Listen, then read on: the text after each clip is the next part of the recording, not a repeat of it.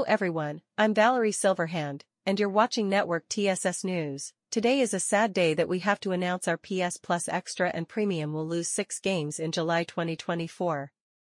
As is the usual monthly ritual nowadays, the list of PS5 and PS4 titles leaving PS Plus Extra and PS Plus Premium next month has been confirmed as soon as June 2024 selection is released.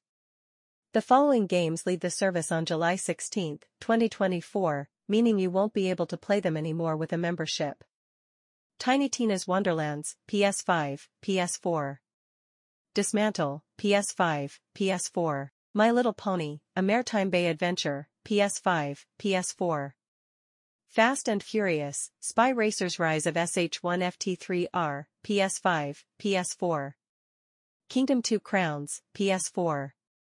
Saints Row 4, Re-elected, PS4.